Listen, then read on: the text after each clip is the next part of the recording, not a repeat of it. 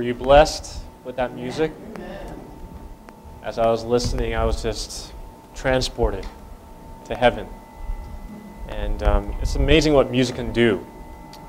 You know, music is can just distract you from all the things of this life, the cares, the things of this world, and transcend our thoughts heavenward. And I can't wait till we get to heaven someday. Today's message is entitled, Facing Your Life's Record. Facing Your Life's Record. And as Elder Brian mentioned, the other Brian, it is the topic dealing with judgment. And I'm trying to look for a clicker. This is what happens when you have too many things to carry. You start to lose track of where you put things. All right. Well, I'm going to ask that you do two things today as we get into today's message. I know that in Isaiah chapter 28, 9 and 10, it tells us that to whom shall he teach knowledge? And to whom shall he make to understand doctrine? Those that are weaned from the milk and drawn from the breasts. For precept should be upon precept, precept upon precept, line upon line upon line, here a little and there a little. So in other words, my friends, I know that some of us want a type of sermon that is, Jesus loves me, this I know. For the Bible tells me so. Right? And that's good, but based on the text that I just recited, Isaiah 28, 9 and 10, it says that, whom will he teach knowledge? And whom will he make to know and understand doctrine? Thank you. Those that are weaned from the milk. Now, milk is good for a baby. Okay? But when you get older, you got to be able to digest meat, real meat. Okay? So I'm going to really ask those of you that may find today's message a little hard, I'm going to ask that you ask the Holy Spirit to help you to take in that meat. Okay? And on the other side, for those of you that know the Bible, you know the 28 fundamental beliefs like the back of your hand, and you know the Bible, you can memorize those things, I want you to also pray as you listen to this message that you say, Lord, help me not to just understand the theory of truth, but let me be changed by it. May you soften my heart and make me sensitive to be more like Christ. Okay, so I want, whatever group you're in, I want you to pray. I want you to pray for me as well as I'm preaching today, because I really need your prayers, first of all. And secondly, I want you to pray as I'm preaching. I want you to pray quietly to yourself. Say, Lord, put your words in that man's mouth. Because I want to be truthful to convey what God has to say about this topic. And I know this topic can be a very disturbing topic for some people. But I hope that we can instill some hope, despite the fact that we are going into this topic. It's a heavy topic. So I'm going to ask that before we start, let's have a word of prayer, and let's ask the Spirit to be with us. So let's pray. Heavenly Father, we thank you so much for this Sabbath day. And Lord, we come before you ready to feed on your word. Lord, we ask for the Holy Spirit to soften our hearts and our minds so that we can hear your voice speaking directly to each and every one of us, and to know where we stand in our relationship with you today and how we can better that relationship as a result of today's message. So Lord, please send the Spirit, speak through me and breathe through me, I pray. In Jesus' name, amen. If you have your Bibles, turn with me to Daniel chapter 7. You're probably there already from the scripture reading. But Daniel chapter 7, while you're looking up Daniel chapter 7, who knows what Daniel chapter 7 is about? Anybody? 4 beasts, okay. Anything else? Judgment, okay. Yeah, most likely when you ask people what Daniel chapter 7 is about, they'll most likely say the 4 beasts that come out of the sea, right? But if you actually read the whole chapter, the four beasts, yes, they're on the beginning of chapter 7, but they are not the main focus. Okay? Just a quick little outline of Daniel chapter 7. You'll see the first part of Daniel chapter 7 talks about the four beasts. And then it goes into a little horn. And it talks about this little horn's doing, and then this little horn turns out to be blaspheming God. And then whenever the little horn's mentioned, he's doing something either against God or against God's people. Okay? And after the little horn's mentioned, it's very interesting. The pattern goes to, we go into a judgment scene.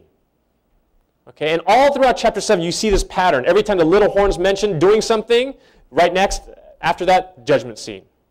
You see that all throughout chapter 7. And in Daniel chapter 7, we're going to look at verse 9 and 10, which Elder Samuel read. But let's read that again together. This is a judgment scene found in Daniel chapter 10, verse 9. Daniel chapter 7, verse 9 and 10. Daniel chapter 7, verse 9 and 10. And it reads, I beheld till the thrones were cast down, and the Ancient of Days did sit, whose garment was white as snow, and his hair of his head was like the pure wool. His throne was like a fiery flame, and his wheels as burning fire. A fiery stream issued and came forth from him. Thousands ministered unto him, and 10,000 times 10,000 stood before him. The judgment was set, and the books were open.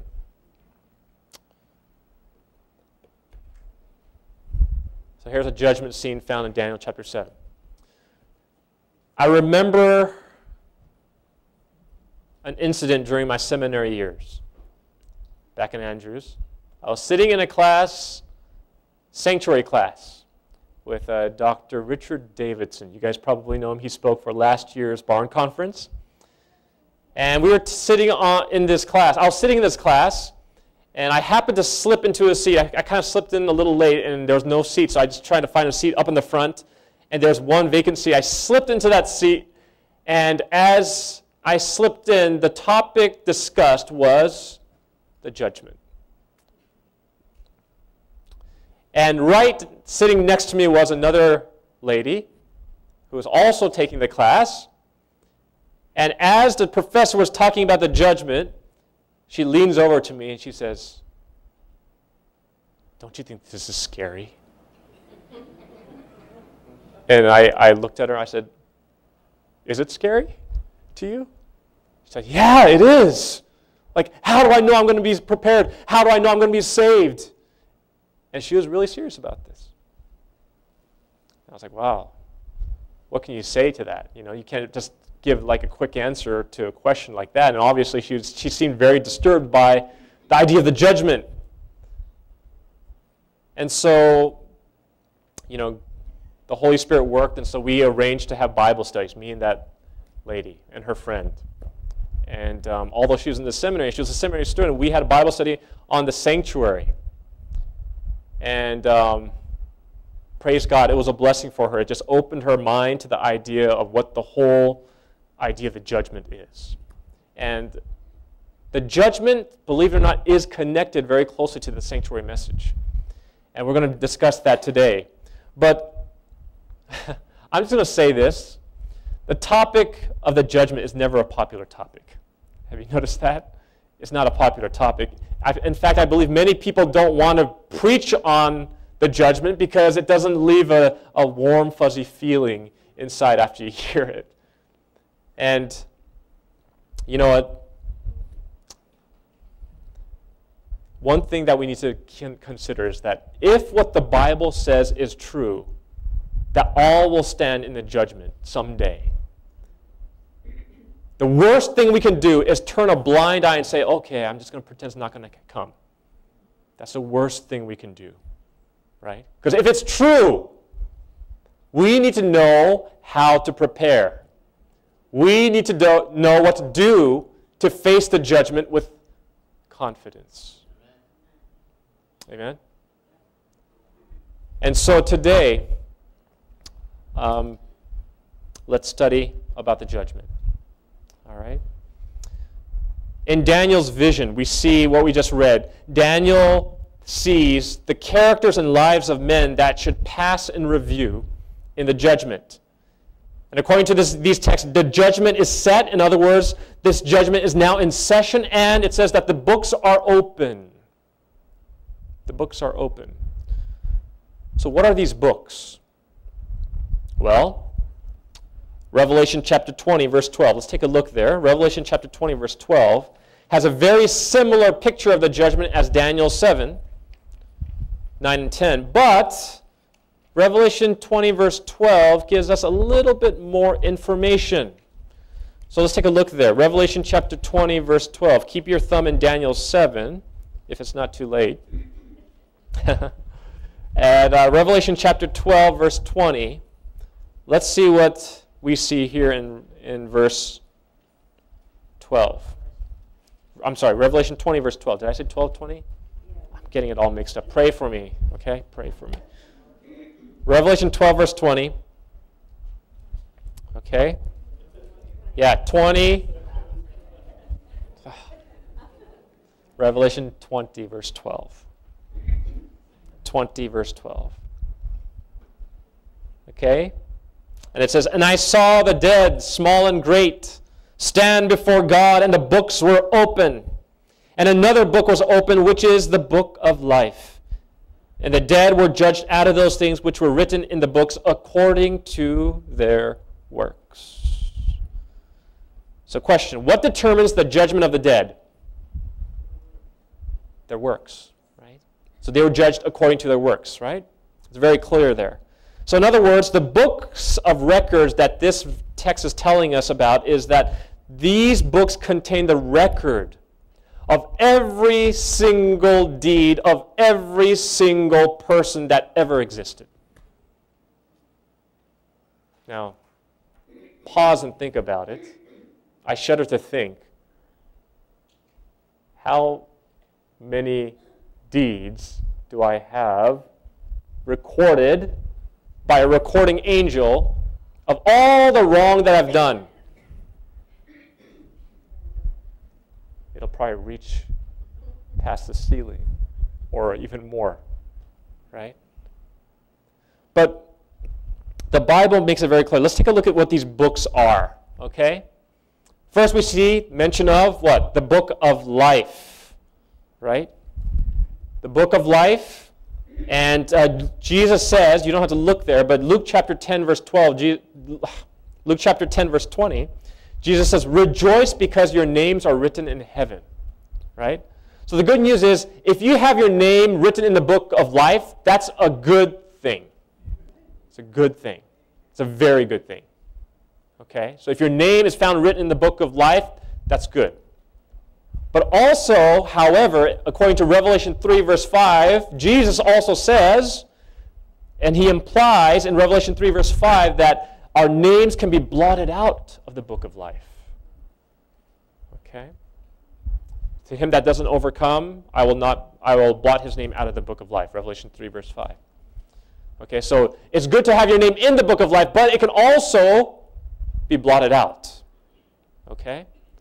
So that's what we can learn about the book of life. The next book that we see is the book of remembrance. The book of remembrance that keeps record of every good work that you've done. So this is a book that records all the good deeds that you've done in your lifetime. Okay? The book of remembrance.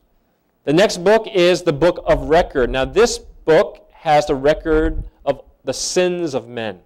Okay, so Ecclesiastes 12, verse 14 tells us, "For God shall bring every work into judgment with every secret thing, whether it be good or whether it be evil."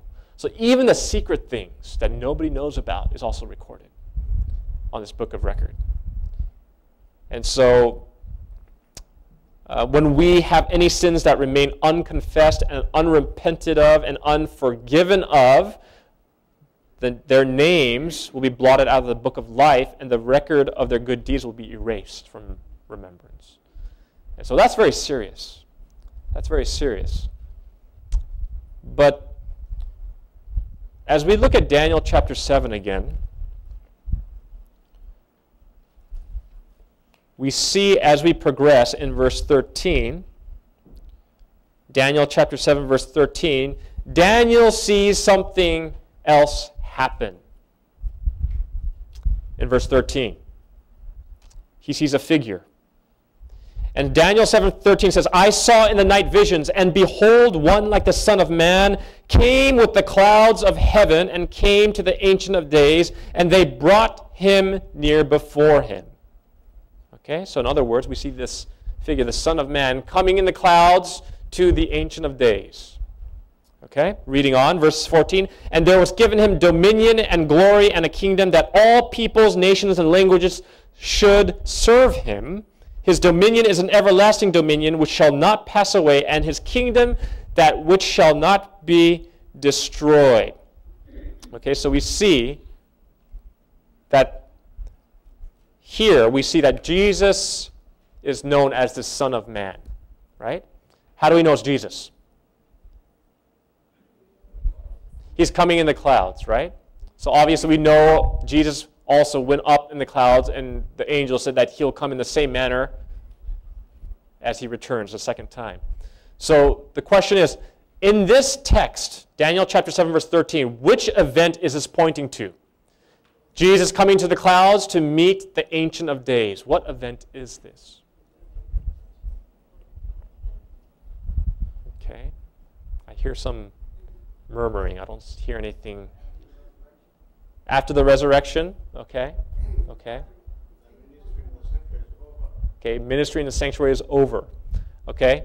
Well, just before he comes the second time. Okay, let's take a look at Great Controversy, page 479. I'm going to read this quote for you. It's up there as well. The coming of Christ here described is not his second coming to the earth. He comes to the Ancient of Days in heaven to receive dominion and glory and a kingdom which will be given to him at the close of his work as a mediator. Now it's very interesting that he's going to receive dominion, glory, and a kingdom at the close of his work as what? Mediator. So in other words, Jesus, when he goes up to heaven, when you ask somebody, what is Jesus doing in heaven now? He's actually mediating for us right now. Okay? And so it is this coming and not his second advent to the earth that was foretold in prophecy to take place at the termination of the 2300 days in 1844. Attended by heavenly angels, our great high priest enters the Holy of Holies and there appears in the presence of God to engage in the last acts of his ministration in behalf of man, in behalf of us, to perform the work of investigative judgment and to make an atonement for all who are shown to be entitled to his benefits. So we see that the Ancient of Days, God the Father, who's the Ancient of Days, would give dominion, glory, and his kingdom to his Son at the close of his work as high priest. Are you guys following? Okay? So, get this. Jesus came to earth. His earthly ministry was to do what? To be the lamb that was slain, right? To take away the sins of the world. After he was slain, he went up to heaven, and he went to the next part of his ministration, which is to be the high priest, right? To take his blood into the heavenly sanctuary, right? And so, you may not realize this, but this work that Jesus is doing up in the heavenly sanctuary is a very important work. It's a very important work. It's even just as important as his death on the cross. And we as Adventists know this, and praise God that we know this, because a lot of the evangelical churches, they believe it's all done at the cross. It's all finished at the cross. Praise God. But that's not true. If you look at the sanctuary service, if Jesus died and he didn't resurrect and he wasn't able to play the role as the priest to bring that blood into the sanctuary, we still have our sins to deal with. There's still the issue of sin that is not being addressed if we don't address Christ's ministry in the sanctuary. So this is a very, very important teaching because it gives us full closure to the problem of sin. Are you guys following? Okay. So some of you guys may be saying, big deal, who cares? This just doesn't seem important to me anyway. We only as Adventists believe, so what? Okay, well, I'm going to give you a quote here. Great Controversy, page 488. Listen to this. It says, the subject of the sanctuary and the investigative judgment, both go together, okay, should be clearly understood by the people of God. Are you guys the people of God? Okay, so we need to really understand this, right? All need a knowledge for themselves of the position of the work of their great high priest. Otherwise, listen to this, it will be impossible for them to exercise the faith which is essential at this time, or to occupy the position which God designs them to fill. So in other words, if you don't understand the sanctuary, you don't understand your purpose for being a Seventh-day Adventist. You just think it's just any other denomination that I happen to stumble into or be born into. You don't know your true purpose if you don't understand the sanctuary, Christ's role in the investigative judgment. And if you understand it, it just has so much more meaning and purpose to what your role is in these last days. So Christ's ministry in the heavenly sanctuary involves both the investigative judgment and the atonement. Okay, so in Revelation chapter 4, verse 7, it tells us in the first angel's message to fear God and give glory to Him. Why? Because the hour of His what? Judgment has come. So in other words, my friends, if the three angels' messages is a time for relating to us, addressing us, we are living in the judgment time. Are you guys with me? We're living in this judgment time. Okay? And 2 Corinthians 5:10. 2 Corinthians 5:10 says, for we must all appear before the judgment seat of Christ, that everyone may receive the things done in his body according to that he hath done, whether it be good or bad. So clearly, how many will be judged? All in this judgment, friends. All will be judged. But my question to you is this. Do you know who's going to be judged first? Where is God going to start this judgment? Okay, let's take a look at the Bible. 1 Peter 4, verse 7 and 8. Turn there with me. Who is God going to judge first? 1 Peter chapter 4, verse 17. 1 Peter 4, 17 and 18. 1 Peter chapter 4, 17 and 18. Who is God going to judge first? And in 1 Peter 4, 17 and 18, if you're there, say amen. It says, for the time has come that judgment must begin where? At the house of God. In other words, who's in the house of God? God's people. Those who claim to be God's people, or God's people, both. Okay? And if it first begin at us, what shall be the end of them that obey not the gospel of God? And listen to this. And if the righteous scarcely be saved, where shall the godly and the sinner appear? Very serious, solemn words, isn't it? So we see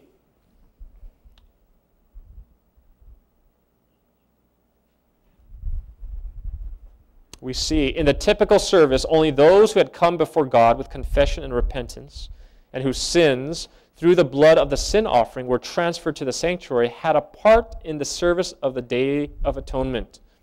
So in the great Day of Atonement and investigative judgment, the only cases considered, listen to this, are those of the professed people of God. The judgment of the wicked is a distinct and separate work and takes place at a later period. So in other words, judgment begins with God's people. Anyone that claims to be God's people, they're going to investigate to see whether or not that's true. And so, it's interesting. The stories that Jesus told, right? Jesus told a lot of stories. As I started to think about it when I was preparing this message, I saw that a lot of these stories shared one common thing. Like, for example, the story of the wheat and the tares. Let both grow till the harvest, and then pull up the tares and the wheat together and cast the tares, tie them in bundles and cast them into the fire, right? So in other words, in order for them to recognize between wheat and tare, there had to be an investigation. Are you following? Okay? The story of the sheep and the goats, right? Sheep were on the right side, goats were on the left side. There had to be an investigation. Right? Faithful and the wicked servant, there had to be an investigation. The fig tree that wasn't bearing fruit, there had to be an investigation. The wedding garment at the wedding feast, an investigation. The talents, investigation. So in other words, this investigative judgment is for those who profess to be Christians to see if they are truly living up to the Christian life. So in other words, the investigative judgment is to see who is really God's people. Now, I know that we keep saying God is love, right? And people are probably telling me, you know, Pastor, God is love. Stop talking about all this judgment stuff. You know, just focus on His love. Well, my friends, you know, this topic is important because the judgment actually shows us that God is a God of love. And you maybe think like, how? I don't see it, right? But listen to this.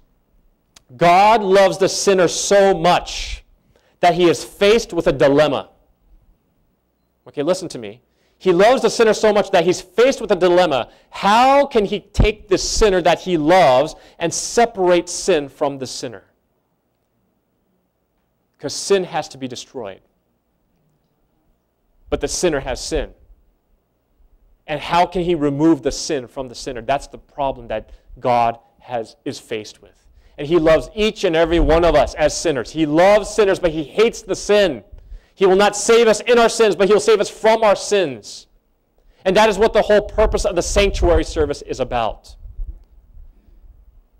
In Daniel chapter 8, verse 14, it says, "Unto 2,300 days, then shall the sanctuary be cleansed." The cleansing of our sins can only be done through the sanctuary service. And we see, what does the sanctuary need to be cleansed from?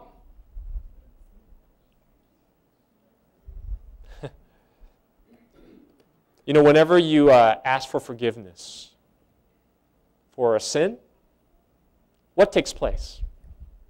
When you say, "Lord, forgive me for doing this. I repent of my sins and I turn away from my sins. Forgive me." What takes place the moment you pray that prayer? Okay? I want to hear some confidence. Okay? Well, what happens when you pray a prayer and God forgives you of your sins? What happens to your sin?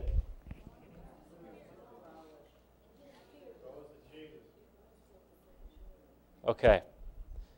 It doesn't disappear. Okay? I heard someone say it disappeared. It doesn't disappear. Do you know what happens to your sin? It's covered with the blood of Jesus, but the record of that sin still remains.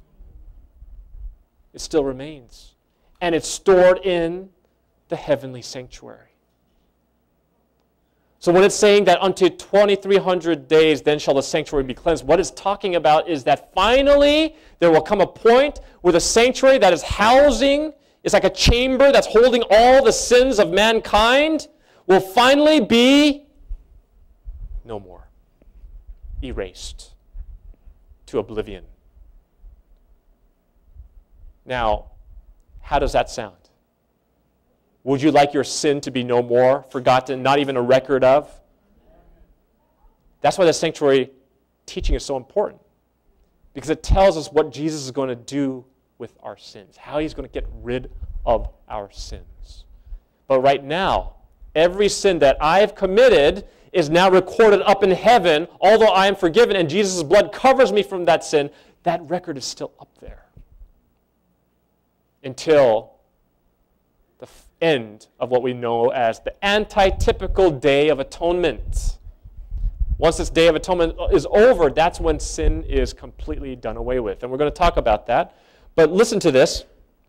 By the virtue of the atoning blood of Christ, the sins of all the truly penitent will be blotted from the books of heaven. Thus the sanctuary will be freed or cleansed from the record of sin. In the type, this great work of atonement or blotting out of sins was represented by the services of the Day of Atonement, the cleansing of the earthly sanctuary, which was accomplished by the removal by virtue of the blood of the sin offering, of the sins by which it had been polluted. So in other words, the earthly sanctuary shows us what takes place with our sins, right? So for example, the daily sacrifice, the sinner puts his hand over the lamb, right? Slits the throat of that lamb, the blood comes out, the lamb dies, the priest takes that blood and goes into the sanctuary and sprinkles that blood on the veil, right? But when it comes to the Day of Atonement, it's different. Okay, and we're going to talk about how it's different and how that's relevant. So the antitypical Day of Atonement, instead of the sinner placing his hands over the lamb, they have two goats, right? And so they cast lots for the goat, one for the Lord, one for Azazel, right? And so what they do is they kill the goat for the Lord. They don't confess the sins on it. Okay? That's the difference. They kill it because that represents Christ. And the blood that lamb spills represents the pure blood of Christ without sin in it. Right? And so when the priest goes in there and he administers that blood is the pure blood of Christ that blots out all record of sin from that previous year. Right? And then the priest comes out, and the priest then now lays hands on the other goat and transfers all the sins of the camp to that goat. And takes that goat, with a strong, fit man takes that goat and takes it to the wilderness where it's left there. That represents Satan, when he's going to be also left in a desolate place for 1,000 years. And we're going to revisit this in a second. But we see that right now we are living in the antitypical Day of Atonement, friends. And here's what it's and here's what it is right here. 3 phases of judgment. Okay?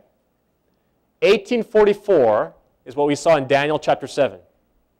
Daniel chapter 7, we see that Jesus comes to the Ancient of Days, 1844. That's where he starts his ministry in the most holy place. Okay? And this is the last work that he must be involved in before his second coming, where he now gets a dominion and a kingdom and power. Okay? So before that takes place, we are living in this first phase of judgment. This is called a pre-advent judgment or the investigative judgment. And who are judged in this phase? God's people. Right? After God comes and takes his people home, we are there for 1,000 years, and now who are being judged? Satan, his angels, the wicked, and God. Now, I'm saying God in a very respectful way because I'm not saying that God is guilty of anything. But there's going to be questions that people will have when they get to heaven. Why isn't my cousin here? Why isn't my mother here? Why isn't so-and-so here? And God's going to open the books and reveal everything. So then we will be acknowledging that God was right. God was just in his judgment. Right? So God will be vindicated there. And then after that, after the 1,000 years come, then the end of the millennium, and we see that the wicked are finally judged with their ultimate destruction. Okay? So that's what it is in a nutshell. Now,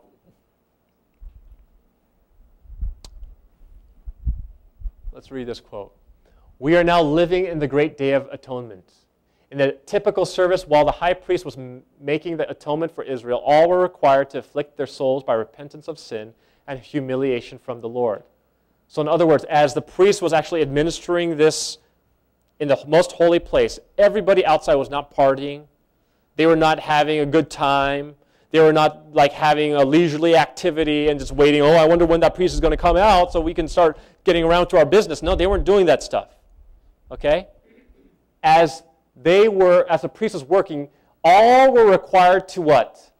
Afflict their souls by repentance of sin and humiliation before the Lord. See, in other words, it was a very serious time. They needed to pray and afflict their souls. They needed to search their hearts to make sure, did I confess every sin? Because if they neglected to confess a sin, they would be cut off from the camp. Because this was a time where the sin would be completely erased, but if any sin remains, they would be cut off from the camp. So the people during this time, it was a time of trembling. It was a time of like soul searching. It was a very serious time. Saying, am I right with God? Did I confess everything? Did I turn away from all my sins? Right? And in like manner, all who have their names retained in the book of life should now, in the few remaining days of their probation, afflict their souls before God by the sorrow for sin and true repentance. There must be a deep, faithful searching of the heart. The light, frivolous spirit indulged by so many professed Christians must be put away. Amen. Today we kind of have a false sense of security in where we think we are. And we just indulge in the world and we think everything's going to be fine. It's going to be fine. There's an earnest warfare before all who would subdue the evil tendencies that strive for the mastery. The work of preparation is an individual work. We are not saved in groups. The purity and devotion of one will not offset the want of these qualities in another. Though all nations are to pass in judgment before God, yet he will examine the case of each individual with as close and searching scrutiny as if there were not another being upon the earth. Everyone must be tested and found without spot or wrinkle or any such thing. However, we as a church, we as individuals, there exists a sad state of ignorance, of the deceit that lurks within the human heart, which constantly inclines to self-indulgence, pride, and love of self-exaltation, and seeking the praise of men. Souls are lulled to sleep in the cradle of cardinal security. 1 John 1:8 says that if we say we have no sin, we deceive ourselves, and the truth is not in us. If you claim you're not a sinner and you claim you have no sins, you're putting yourself at great risk, my friends, because you may not be a drug dealer, you may not be a prostitute or alcoholic, but pride, selfishness, covetousness, the hidden cherished sins harbored in the heart are more offensive to God. Because those things, pride, shuts us off from God. Because it makes us feel like we don't need God. I'm fine just the way I am. And my friends, that is very characteristic of the Laodicean condition. We are the church of Laodicea. We have that same condition where we say, I am rich and increased with goods. I have need of nothing, but we are miserable, blind, naked. You know, sin must be blotted out by on the great day of atonement so that we can be part of the first resurrection. But do we really understand the concept of what sin really is? What is sin? I like what John Wesley, the reformer, his mother, Susanna Wesley, wrote to him, and she told him this is what sin is. Her definition of sin, listen to this. She says, take this rule. She's talking about this is what sin is. She says, whatever weakens your reason, impairs the tenderness of your conscience, obscures your sense of God, or takes off your relish of spiritual things, in short, whatever increases the strength and the authority of your body over your mind, that thing is sin to you. However innocent it may be in itself. When I read that quote, I thought, wow, is this Ellen White speaking? It kind of sounded like one of her quotes, but it was Susanna Wesley, Methodist. 1 John 2:1 says, my little children, these things I write to you that ye sin not. And if any man sin, we have an advocate with the Father, Jesus Christ the righteous. So in other words, my friends, you may be despairing, saying, oh, I sinned. Like, what am I going to do? I can't remember every sin that I confessed. And will God hold me accountable? We see that we have an advocate, Jesus Christ the righteous. And that's good news, my friends, because the judgment shows us that we are not alone in this judgment. Jesus is there to ensure that we pass through the judgment into eternal life, to be with him forever. Jesus is doing all that he can to ensure a place for us in heaven. He says, I go to prepare a place for you, that where I am ye may be also. And how is he preparing that place? Not building a mansion in heaven. No. He's preparing a place by doing the work in the sanctuary so that your justification can be secured. 1 John 1:9 says, if we confess our sins, he's faithful and just to forgive us of our sins and to cleanse us from all unrighteousness. Not just some. Not just 95%, all. You know, it's interesting. In the Bible, they represent lepers. Like when Jesus healed a leper. You guys remember that story? In the Bible, leprosy was kind of described as like a symbol of sin. And, you know, when these lepers would walk around, what did they have to cry out so people would stay away? Unclean, unclean, right? Well, we see that this one leper was going about his business, but then one day he sees Jesus. He hears that Jesus is in town. And hope is stirred in his heart, and he seeks to find Jesus, and he's walking. He sees Jesus from a distance, gathered around with all these people, and he starts to make his way towards Jesus, not being aware of the fact that he needs to cry out, unclean, unclean. He wants to just have this chance to have Jesus heal him, irregardless of what other people say. And as he's going there, I'm sure some people are screaming at him, get away, a leper, and they're throwing rocks at him to try to deter him from coming, but he keeps coming. And he finally approaches Jesus. He says, Lord, if you will, you can make me clean. And Jesus, his response is so beautiful. Is that I could picture the tenderness in his voice, and he says, I am willing. And he touches him. Be cleansed. Now, the interesting thing is, we just dismissed the story right there. But do you know what Jesus told the leper to do? He told that leper to now go, show yourself to the priest to confirm that he was cleansed. I think there's some sort of lesson in that for us, because who's our high priest that examines our hearts and our condition?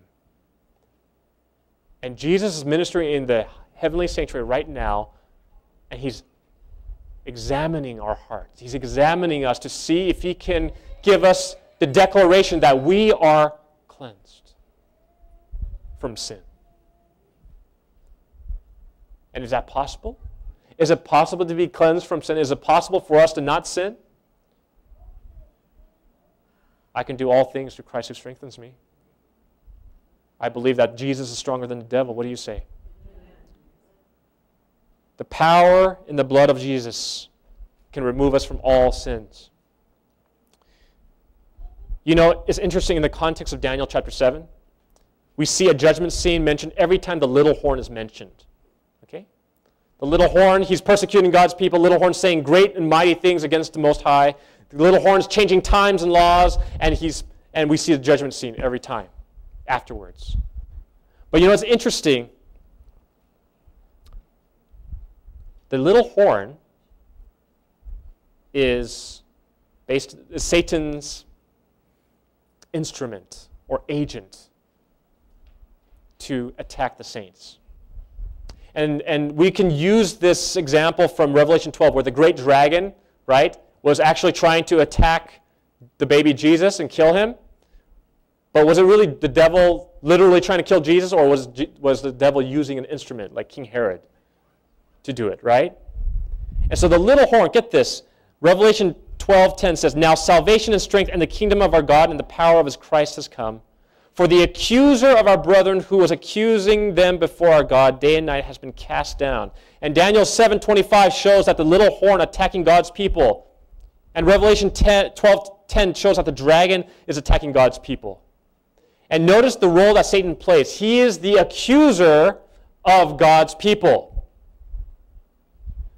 And so when Jesus is pleading for the subjects of his grace. Satan accuses them before God as transgressors. The great deceiver has sought to lead them into skepticism, to cause them to lose confidence in God, to separate themselves from his love, and to break his law. So Satan will do anything he can to push us to the limit, to compromise our loyalty to God by breaking his commandments. Now he points the record of their lives to the defects of character, the unlikeness to Christ, which has dishonored their Redeemer, to all the sins that he has tempted them to commit. And because of this, he claims them as his subjects. So Satan is accusing us. He's actually saying, look at what they did. Look at what they did. They're not yours. They're mine. They did all this stuff. They're more like mine. They're on my side. They're not yours. And how does Jesus fight Satan on that? It says, Jesus does not excuse their sins, but he shows their penitence and faith, and claiming for them forgiveness, he lifts up his wounded hands before the Father and the holy angels, saying, I know them by name. I have grafted them in the palm of my hands. The sacrifices of God is of a broken spirit, a broken and contrite heart. O God, thou wilt not despise. And the accuser of the brethren, Jesus will say, the Lord rebuke you, Satan. For this one has been plucked as a brand out of the fire. And their names stand enrolled in the book of life. You know, Jesus has done everything that he possibly can to ensure our salvation. However, are we cooperating with what he has made available to us in confessing our sins, having that truly repentant heart, having that hatred for sin, having that love for God that is unshakable, that even you would be willing to face death rather than disobey God? Because when this investigative judgment, which has begun in 1844, we know the starting point where it began, 1844, but we don't know when it's going to end. But we have an idea. Daniel chapter 12, verse 1. Turn there with me. When will this judgment supposedly end? Daniel chapter 12, verse 1, it says, I hear pages rustling. If you're there, say amen. Daniel chapter 12, verse 1 tells us, and at that time shall Michael stand up, the great prince which standeth for the children of thy people, and there shall be a time of trouble such as never was since there was a nation, even to that same time. And at that time thy people shall be delivered, every one that shall be found written in the book.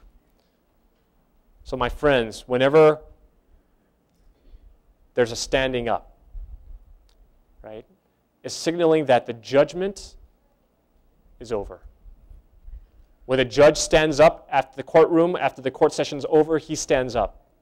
When Jesus stands up, Michael stands up, court, investigative judgment is over. And that's where we read that every person's destiny is sealed. Revelation 22, verse 11 tells us, he that is unjust, let him be unjust still. He who is filthy, let him be filthy still. He who is righteous, let him be righteous still. He who is holy, let him be holy still. We see the ultimate declaration has been decided based on our choice. You see, my friends, God has given us a great gift, the gift of choice. He allows us to choose our own way or his way. He will never force it upon us. And yes, the judgment is scary, but could it be that we are scared of the judgment because we ourselves know that we are not right with God?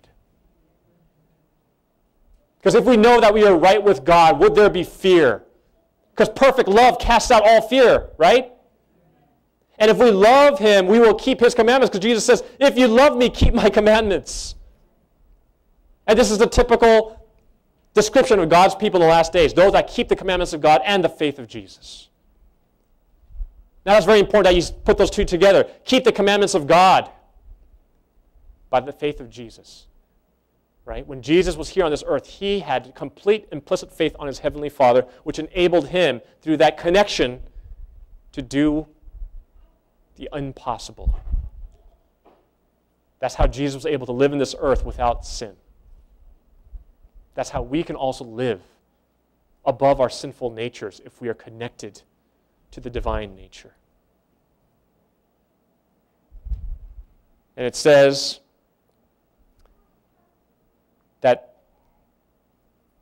when Michael stands up, Jesus changes his garbs of priestly robes.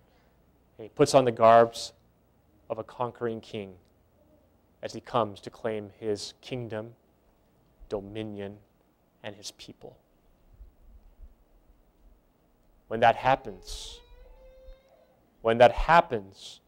God's people will have a temporary time where they have to stand without a mediator. That means Christ will no longer be administering for our sins. We have to be able to stand on our own for that brief period of time till Jesus comes. And that's going to be the time of trouble, where Satan's going to muster everyone to force and to coerce and to cause people under pressure to break God's commandments. And everything around them is going to make it seem like that God has forsaken them. But God's true people will stand firm and say, Lord, I don't know if you're coming. I don't know if you're there. But just like Jacob, they're wrestling with God and saying, I will not let you go. Even though all these things are happening to me, I will not let you go, Lord. I'm going to hold on to your promises, even though I don't see the promises in the dark circumstances around me. We need to learn to cultivate that faith. And that starts with us learning how to have victory over our sinful nature through the help of God. You know, it's interesting. Whenever my wife and I invite someone to our house, we are in a mad rush to get things cleaned up. We're like, make sure everything's cleaned up, put everything away, they're coming. And it's quite comical if you actually think about it, if you're there. I'm sure the angels are watching us like laughing like, these guys. And why are we cleaning up? Why couldn't we just have our place all in a disarray and say, hey, come into our house. This is, oh, sorry, yeah, this is it. Oh, you could move that stuff out of the couch and sit there. Well, why don't we do that? You know, it's interesting. We know that when someone's going to come to our house, they're going to, in a way, investigate our house and kind of say, oh, so they're that kind of people. I said too much. Okay, but the point is, Jesus is knocking at the door of your heart. He wants to come in. And your heart inside is a mess. And you're saying, oh, Lord Jesus, I don't want you to come in. No, not now. No, I am not ready for you to come right now. Let me just get rid of my stuff first. I'll get around to it eventually, but not now. I'm very busy right now, Jesus. And Jesus is saying, let me help you. Let me come in. Don't hide it from me. Because I'm here to help you address those problems. I'm here to help you address those sins in your life, those cherished sins that you have in your closet, those things that you have on your computer. I'm here to help you get rid of those things. And you know what? Christ's presence, when we allow Christ into our presence, His very presence banishes those things. His very presence condemns sin. And so why wouldn't we want to answer the call when He's knocking on the door of our hearts? And you know, we are the last day church, Laodicea. And it says that I am knocking, behold, I stand at the door and knock. If any man open the door and let me in, I will come in with him and sup with him. And I believe that when it means sup with him, I believe that He's going to break down God's word so that it becomes digestible to us and integrated as part of us. So, no matter who you are, no matter what your life has been, you can be saved only in God's appointed way. We must repent. We must fall helplessly on the rock, Christ Jesus. You must feel your need for a physician, just like that leper did. And the only remedy for sin is the blood of Christ. And this remedy can only be secured by our repentance towards God and faith towards our Lord Jesus Christ. Here, the work is yet to begun by many professed Christians, even ministers of Christ. So I want to ask you, do you want to make that commitment today? Remember, don't say, oh, I'm okay. Because when you say that, that shows you're not okay. We all need Christ. Because when you're saying, I'm okay, what you're actually saying is, I don't need Christ. I don't need him to come into my heart, not now. But would you like to make that decision now? And say, Lord Jesus, come into my heart. There's stuff in my heart that I'm ashamed of, but I know that you're not going to judge me for it, but you're going to help me. Can you help me? If that is your desire, I want to invite you to stand with me. Make that commitment towards repentance. Make that commitment for true turning away from sin. And asking the Lord to help us every step of the way. Let's pray. Heavenly Father, we thank you so much that you have helped us to understand your work in the heavenly sanctuary. And Lord, we love you so much because you love us so much to go through that for this long, to this point, and you're still there, ministering on our behalf. Lord, forgive us for being so callous, forgive us for being apathetic about what you've been doing for us all this time. Lord, we appreciate what you're doing for us. We love you, and we thank you, and we want to follow you. So please, Lord, take our hearts. Come in to our hearts and cleanse us from all unrighteousness. Help us to hate the things you hate and to love the things you love. This we pray in Jesus' name. Amen. Let's close with our closing hymn, hymn number 416.